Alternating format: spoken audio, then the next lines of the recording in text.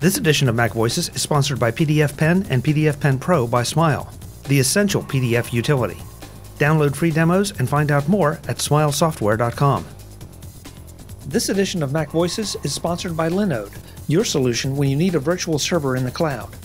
Use the code MacVoices2019 to take $20 off your first purchase at linode.com/MacVoices.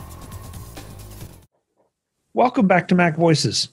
This is the talk of the Apple community, and I'm Chuck Joyner. Folks, on one of our gift guide shows, our guest today mentioned that he had a new podcast, something I didn't know about, and so I wanted to drag him back here and talk about it. So I have Charles Edge back to talk about his latest effort, which I'll let him tell you about it. Charles, welcome back. It's good to see you. Thanks, Chuck. So if I'm going to talk about that podcast, so it's called The History of Computing, and it's on Apple Podcasts, Stitcher, all the things. And it was kind of an accidental podcast.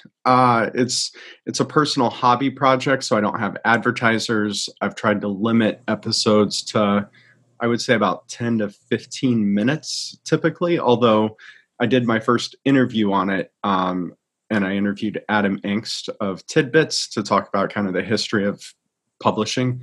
And that one went 25 minutes over. And to quote Adam, I can't say hello in 15 minutes. So it's bound to happen. But I started the podcast coming off the tail end of my last book. And the first chapter of my last book is the history of Apple device management.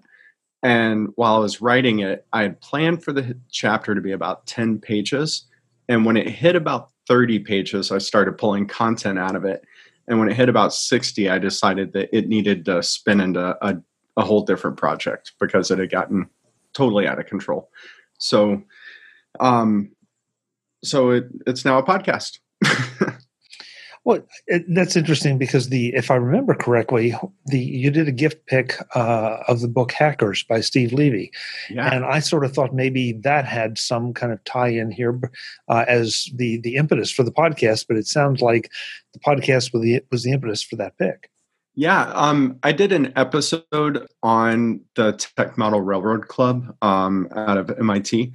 And I would say that the book was the impetus for that episode, but I'd already started it before I read that the second time. I read that book a long time ago, like 15 or 20 years ago. And I was like, I want to go to MIT when I grow up. And I was already in my 20s by then. So, Yeah, it is interesting because you wouldn't think that a model railroad club would really have any place in the history of computers, and quite to the contrary, it had a pretty large place in the history of computers. Yeah, a lot was happening at MIT in that 10, 15-year range. And I mean, arguably, a lot has always happened at MIT in that regard. But I would say that kind of confluence of people who were gathering at that time, whether it's Dudley Buck, which that book didn't go into at all, I don't think, or Marvin Minsky, Jack Dennis. I don't think the book really covered Dennis all that much either, but there was just so much happening, and those guys that were the main characters of that book happened to be at that right place, right time, and had a profound impact on everything that happened after. So. I remember playing some of their games, but when I was in college. So, Charles, I think that the idea of a computing history podcast is both interesting and important. It seems like we're moving so fast that we don't take time to look back. And if you start looking back and saying, "Hey, I remember when we used punch cards and we did this and we did that," a lot of people look at you like, okay, you are, that must have been in the time of the pharaohs, and you're really old. I mean, and in computer years, yeah, it was. Yeah, but I sometimes think that it definitely helps to get a little perspective on where we were and where we are now, and how quickly, in relative terms, we've gotten there. Because I see people that weren't engaged or involved in technology for so long, and they not necessarily even older people, but just at some point it invaded their lives, and then it's like, well, gee, why can't it do this? Why can't it do that? And I look at it and say, do you realize what it used to be like? Right. I've been doing a lot of machine learning at work, and I find that some of these things that we think are cutting edge artificial intelligence type stuff, like it really started in the 1960s. A lot of the stuff that I'm working with specifically, there are PhD dissertations from 1963 from research sponsored by the NSA. And I don't know if it's a good or bad thing for my day job that I'm so into the history of these things, because I'll be working on a project and then I'll be like, well, how did that happen? And I'll start researching the history, and I'm like, oh, now I'm getting super behind because I got totally sidetracked on like who wrote this and why and how did what's the underlying research. And sometimes you also find that I don't want to say you refute, but you think of a different perspective knowing the history. So I think once upon a time I thought, these disruptive technologies, as an example, replacing a human process or paper process with technology, like thinking that was disruptive or innovative. But at this point, it's like, no, there's all these different confluences of different technical, smaller innovations that kind of build up to a larger one. And a lot of times it takes 20, 30 years for anybody to really key in on what's happened, So. Yeah, that's an interesting perspective on it, and I really like the idea because I'm not a huge history buff, but a lot of the history that you're talking about, many of us have lived through, or at depending on what age we're talking about now as to what was going on then, but we have that perspective, and to not have that perspective, I think you don't appreciate how far we've come. And probably everybody says that when they hit a certain age, well, when in my day, and that's not the case here. It's just a case of, appreciate where we've been, where we are now, where you want to get to, and just, and how much is happening. Because I feel like you could almost measure it in the last 5 or 10 years that we've just seen these huge leaps and bounds. And yet people still complain about, well, I'm working with 2015 technology. And it's like, well, that's not the dark ages. That was just a few years ago. Yeah. A 2-year-old laptop is just not going to work for me anymore. Exactly. Exactly. Yeah. Some of these, in the last a couple of episodes actually cover things that are somewhat recent, because my daughter loves playing it every night. Minecraft was an episode recently, and that's less than 10 years old. So, I don't think that just because it's not old doesn't mean that it's not heavily impactful, I think, on what we're doing today. So, yeah, it's hard trying to stay away from, I'm just going to talk about mainframes for 10 episodes and cover this model.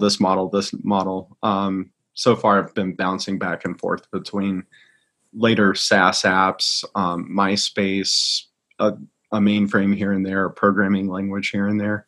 So it gets a little bit technical sometimes, but for the most part, I try to stay a little higher level since it is history.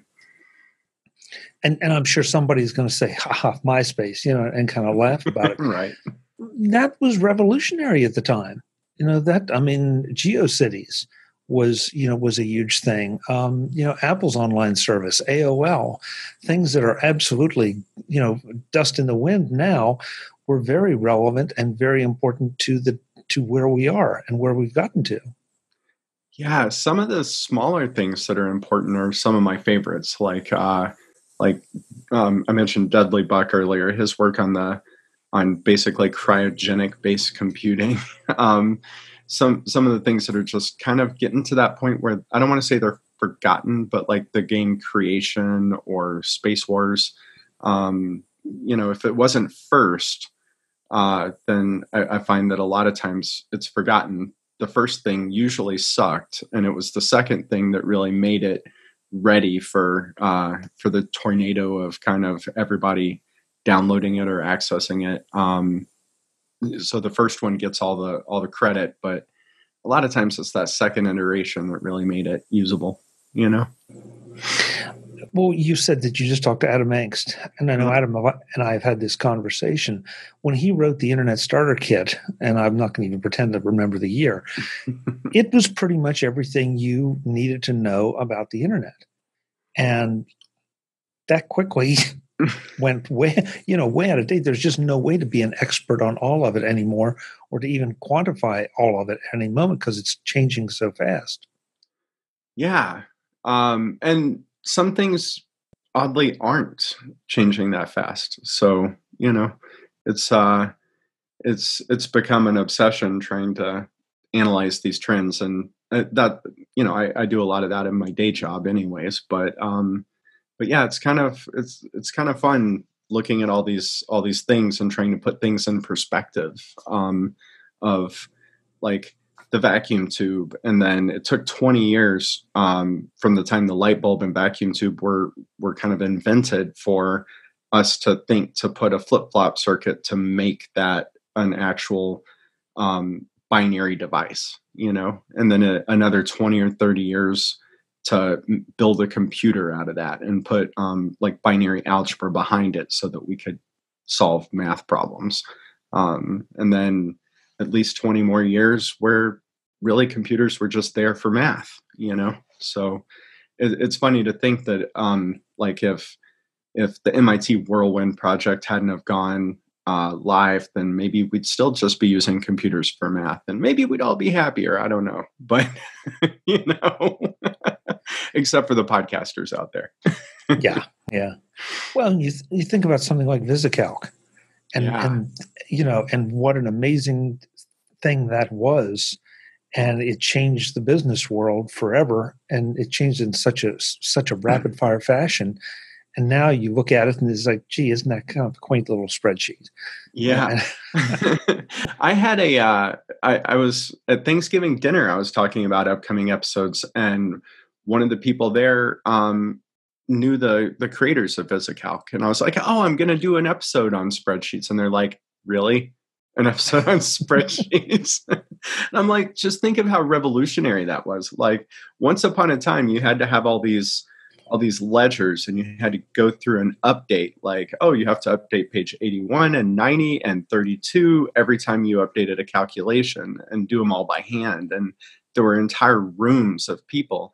And I find it interesting that we have a lot of conversations about like automation displacing jobs, and different classes of workers that happens to. But some of those first jobs that were displaced were bookkeepers from, back in the 70s or 60s.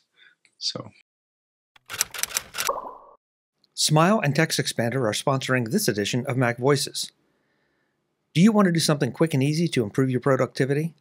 Want something that is bulletproof that will improve the quality of your work? Are you looking for a utility that can integrate with just about any program on your Mac to make it better? If so, you're looking for TextExpander from Smile. TextExpander works pretty much everywhere on the Mac, inside just about any program. Desktop publishing, email, web publishing, browsers, task management applications, chat applications, the list goes on and on. Because all of those require text entry, and TextExpander helps you enter text quickly and accurately. Have a word, phrase, paragraph, or page that you need inserted regularly? TextExpander does it with a few keystrokes. Have a word that you misspell frequently? TextExpander can help you fix that so that it never happens again. Want to standardize wording to customer inquiries across your entire team? TextExpander is the answer. With almost no learning curve and massive payback on the time invested, you should be using TextExpander. Visit TextExpander.com right now, download a free trial, and find out what so many of the productivity experts already know.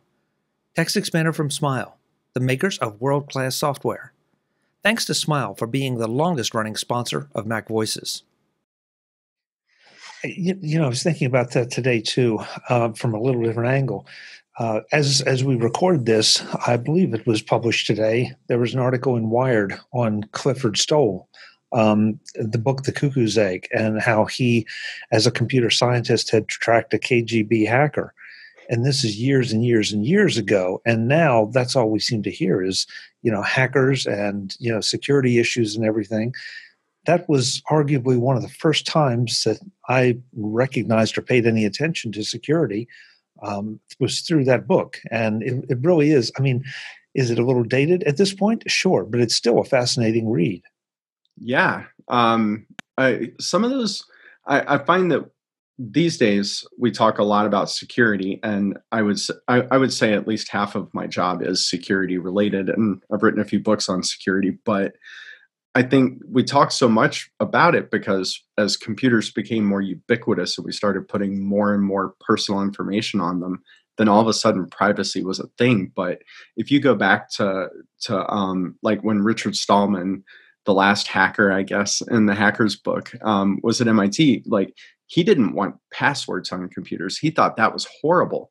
And back in the beginnings of DARPA, like everybody would just tap in each other's computers and do things, but we didn't have credit cards, and they didn't keep like checking account information on their computers for the most part, or driver's license IDs or social security numbers. So it's not like, we've made the privacy thing more of a thing with internet banking and stuff. And so it is important. But I do think that there's personal security of that stuff. And then there's quote unquote privacy. And at this point, I had this conversation with someone at work today. I don't think that there is any privacy left. It's a fallacy, so. I would agree with you. And, you're saying we didn't have credit cards and we didn't do online shopping and all those things. So there was no reason to have an algorithm follow you around the web and see what you were doing and gather up that information. Now, that's actionable. It can be monetized. And, so it's an evolution that kind of makes sense if you look at how it happened. I'm not sure where you were, but that first big Black Friday, well, there was no Cyber Monday. It was a big Black Friday, and everybody's talking about, are you going to order anything on the internet? No, I'm not sure about this. I'm not sure if I think this is a good idea. And now the internet sales, far outstrip the brick and mortar stores. So it's important to see where you came from and how you got here. And I keep saying that over and over because I can think of so many examples. Go back to AOL and eWorld and all those, CompuServe, the Source. And some of the most popular parts of that were the message boards. And they were precursors to Twitter and Facebook and to a lesser degree Instagram. And, here we are. Everybody wants to be social. Yeah, that's definitely true. I think one of the other things that I've been really focused on, and I tried to put this in the tagline as I introduce each episode of the podcast, but the whole concept of knowing where you're going, in everything, not just technology, is often derived from where you came from, and I definitely think that, as we look at all these new things that come along, Uber has displaced, the traditional taxi cab. Airbnb is displacing hotels, things like that. It's like, well, we've kind of been through all of these innovations before. Most of this isn't new, and yet every day, I'm surprised when I see, there's this new Graph API or language, or there's this new, thing. And a lot of times you're like, well, we're still 3 or 5 years out of that being useful. But at the same time, it's super cool, and we should be cognizant of it in case that that time horizon kind of ends up coming faster than we thought. Yeah, and you mentioned before about the bookkeepers being put out of jobs, and there was nobody screaming about it at that time. Now we see different things happening, and there's suddenly this concern over the workers, and there's almost, I get the times that there's a feeling of a pushback on the automation of things, that we shouldn't automate it because people are losing their jobs. And if that had been the case back then, we would not have made the progress we've made now. And I realized that I could get emails on this. And so, folks, if you feel need to scream at me, that's fine. But it's all part of the evolution. And those people, they had to go and get retrained, or and they certainly didn't all lose their jobs. They just had to make some shifts. I think we still have to do that too. I just wish I could go back. Now, I wish I was smart enough to see the trends now that seem to be so obvious then, and where they've led us, and now what's going on now, and where it's going to take us. And there are people that are a lot smarter than I am that can see that. I can't find it. I keep trying, but I can't find it. Yeah, to touch on your first point, I think we need to be more, and this I'm not political by nature, so I would like to preface this statement in this way, but I think we need to be more responsible as a society, and as we displace entire industries, just being cognizant of the human cost of doing that. And there is a lot of whether it's culturally time to market, whether it's just straight up cost reduction, or quality improvements, or just streamlining operations, or being able to provide more something to the masses. There's a lot of good reasons to automate out a lot of these things. When I look at some of the industries that haven't started to get slashed, but I think are gonna soon, I think of real estate and legal, and now we're getting into much more white collar jobs. And I think we're going to get a lot more blowback at that point. And medical for that matter. But, with some of the machine learning stuff that we're doing these days, it's like, well, I can ascertain within a 99.8% degree of success, exactly what medical ailment you have, which is a 12% better degree of success than your local doctor might have, or something like that. And, is that right? Is that not right? There are definitely cultural things. And I feel like for maybe the first, second, and third waves of computing, Asimov, Heinlein, and a few others had kind of prepared us for what was coming. I'm not sure with these next few that we will be. And oddly enough, there's a lot that they thought that we would be doing by now that we're not. Like, I don't have a robot assistant. I have Alexa, but I don't have like an actual robot that brings me drinks on a tray and, makes me the perfect cocktail every night. So why not? I know, right? I got to get on that.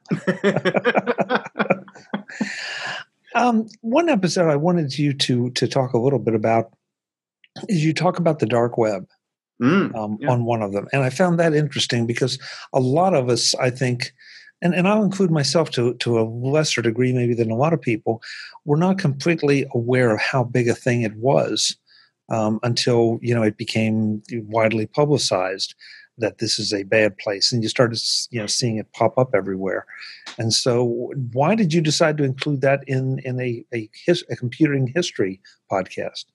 I mean, the origins of Tor, as an example, are very similar to a lot of other things that came around. And I wrote that one right around the same time that I did the Snowden episode, but.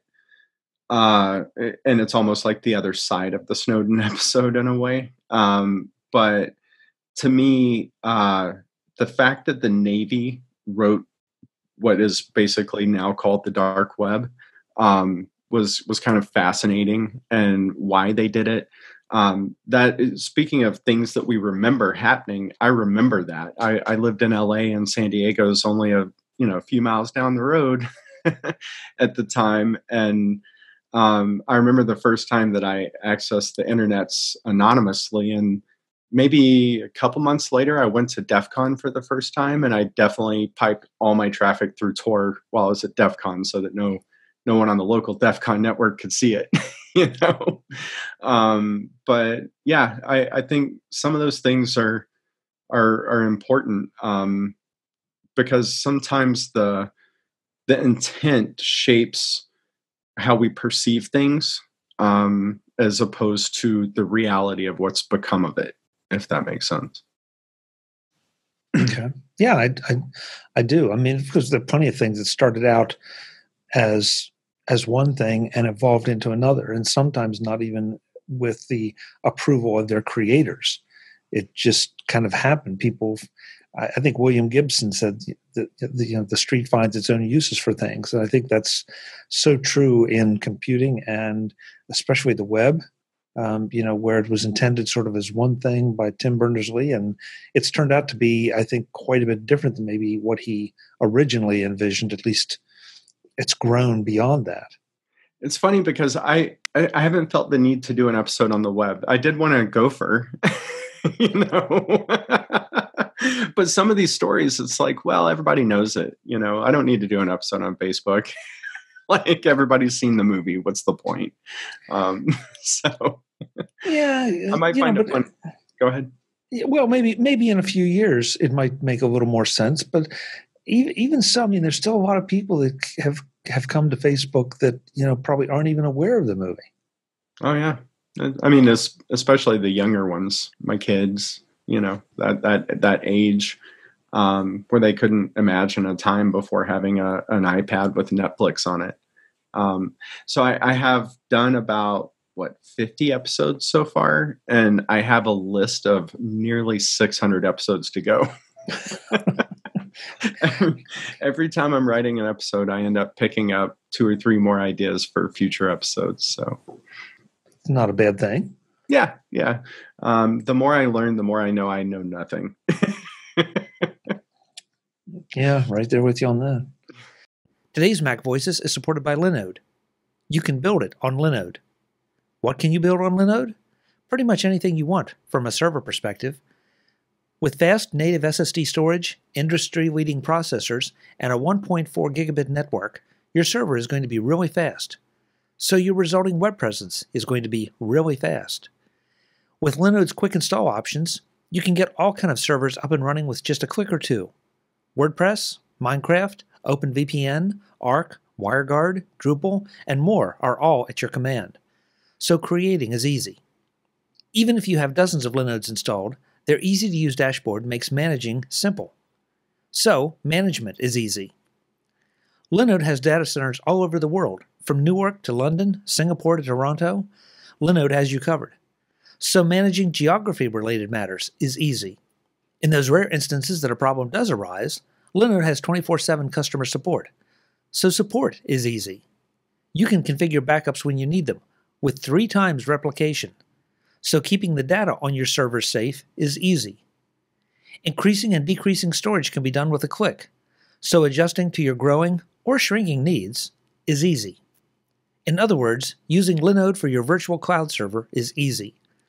That's why you need to visit linode.com/MacVoices right now to find out what it can do for you and to get a $20 discount on your first purchase. That's Linode, linode.com/MacVoices. If you've been wanting to check out a virtual server, now's your big chance. Go to linode.com/MacVoices and get started today. Thanks to Linode for their support of MacVoices. To wrap up, one thing that you have included in some of these episodes, or in the episodes you've done, and I think it's pretty important because it's a lot of folks, especially the young ones, their first entree into computers, and that's computer games. Mm. And that has such an important part of computing history, and it was one that I really didn't participate in as much as so many people did, but it was important. It continues to be super important. Yeah, I just wrote, I haven't recorded it yet, but I just wrote one that's going to be somewhat long on the history of Dungeons and Dragons. And I still play once a month because I'm a super nerd, I guess. But, what I was really trying to do there was look at kind of the game mechanics of Dungeons and Dragons and how they influenced even non-fantasy games, but, any old war game with hit points and percentage probabilities of hit. Did you know that the Gary Gygax, who created Dungeons and Dragons, was in insurance before? No, I did not. Yeah, he was an underwriter. And if you think about it, he was obsessed with statistics and the game mechanics. And if you think about it, there's definitely a correlation there, you know. I have this much familiarity with Dungeons and Dragons, but yeah, all of a sudden, if you approached it as that, if you use sort of that as the basis for creating a game with all the probabilities and everything, yeah, it makes a lot of sense. Yeah. It's so, you know, I'm definitely looking for inspiration for my own projects, and so that's kind of where a lot of this is derived from. Who should listen to this, Charles? And that's kind of a loaded question because you want everybody to listen to it. But who do you think will get the most out of it? The people that are sort of the midline, and it would benefit them to hear a little bit of the history. The real geeks like us who, you know, will go back and there's a bit of nostalgia maybe involved. Who do you think this should be targeted to? I would say all of those and none of those. I typically find that if I subscribe to a podcast and they're doing an episode that I'm interested in, I'll listen. And if they're doing an episode I'm not interested in, I'll just skip that one, you know? So as an example, Minecraft, I found a lot of people my age to just not like that game. They don't get the point. Like, well, who am I killing in the game? And you're like, well, it's more of a co-op game. You're not killing anybody. There's no real enemy. You're building. And that can be hard to understand. So people who aren't interested in Minecraft should skip that episode, as opposed to, you know, people who can remember, as you mentioned, programming punch cards might say, oh, the IBM S360 episode, you know, I remember seeing one of those, or I remember using one of those. As an example, my grandma used to code punch cards for the IBM S360. So that's one that she might have been interested in, you know? So it varies. I personally think that any history is good. I'll listen to anything that's historical personally, which may be one of the reasons I'm doing this in the first place. But yeah, I would say anyone interested in a given episode, you know, and I'm definitely finding that I'm getting a lot of listens, you know, from people who are searching for Pong, as an example. I did an episode on Pong. So they'll find it that way, you know. Why would you search on Pong in today's world? I have a feeling they were searching for beer pong and sorely disappointed when they found my podcast. I hadn't thought about it that way. Okay. That's just my assumption based on my own. Never mind. Yeah. Your own Googling? Is that what you're trying to say? Yeah. I feel like this is a real gem of a podcast. This is one of those that shouldn't get lost in all the noise of the political podcasts and the knitting podcasts and everything else out there. This really documents an important part of our society's history, and not just U.S. society, but the world as a society. And I applaud you for it, and thank you for your efforts. The ones I've listened to, I've thoroughly enjoyed, and I've just got to dig through a whole lot more because there's a lot of great stuff there. Thank you, Chuck. That's awfully kind, especially coming from you. No, I really mean it. I really mean it. I mean, you have a way of making this stuff approachable. And okay, so you dip your toe into the technical stuff a little bit. I think that's good. I think it's good to stretch people and make them understand that this stuff just doesn't happen, you know, because they want it to in front of them on their screen. Yeah, I should do one on screens. Huh. Thanks. Yeah. There's 601, folks. Let's touch on this briefly, but you also have a book coming out, if I remember correctly. Yeah. So I've written a lot of books on administration.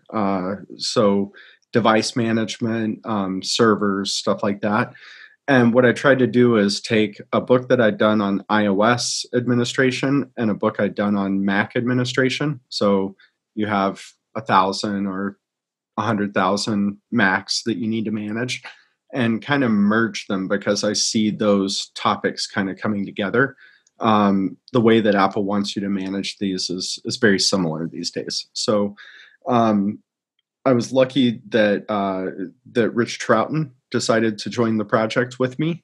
He's a long-term Mac administration guru and a great human. And we cranked out this 777-page tome over the last 8 or 9 months. Wow. Yeah, I probably should have left them as 2 separate books in retrospect, but you know. Well, I would love, believe me, I'd love to hear more about that. So bring him and come back, and we'll do another episode, and we'll talk a little bit about some of that, how that's evolved, because the 2 platforms seem to be coming together, at least to some degree. And I know there are a lot of listeners out there that are interested in this, whether they're managing just 2 or 3 Macs for their family, or 2,000 or 3,000 for their business, or as you said, a whole lot more for some of the really big installations. So let's do it. All right. I'll message Rich and get it booked up. Great. Sounds good. So in the meantime, let's see, when you're not writing the book, when you're not doing the podcast, where else can folks find you? So I have another podcast. We record once a week. It's the Mac Admins podcast. So it's on super nerdy administration stuff, scripting, mobile device management, managing devices en masse for the most part, a little on security. And then I'm CEdge318 on Twitter, and my name's crypted on most other networks. So, and that's KRYPTED. And I guess my website would be crypted.com. Do you ever sleep?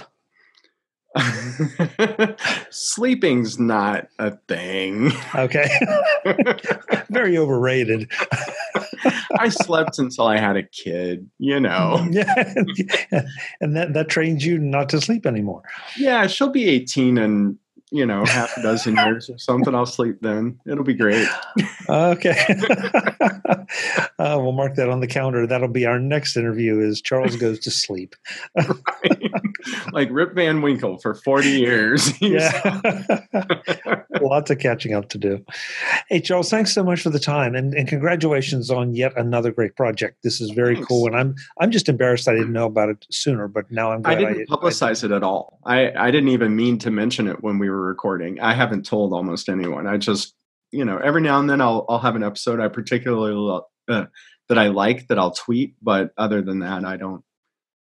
It's my own little project. I just do it whenever I can. So, well, folks, then tell you go check it out and tell your friends, and let's melt the server down. Please do. I challenge accepted on my side. Yeah, I'm sure. Charles, thanks again. It's great to see you. I really appreciate the time.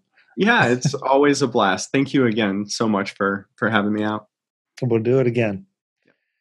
Folks, I'm Chuck Joyner. This is Mac Voices. No kidding. This is a really, really interesting podcast. Even if you just skip around, if you hit an episode that doesn't interest you, fine. That's what you should do with any podcast.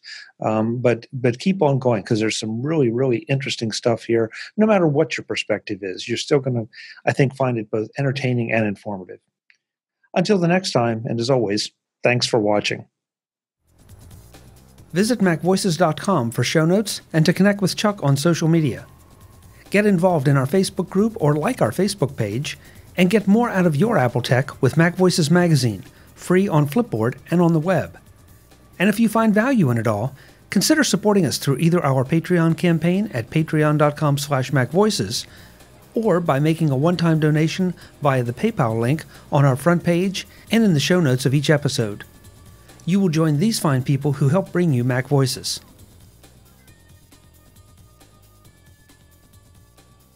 Advertising handled by Backbeat Media at backbeatmedia.com. Bandwidth provided by CacheFly at cachefly.com.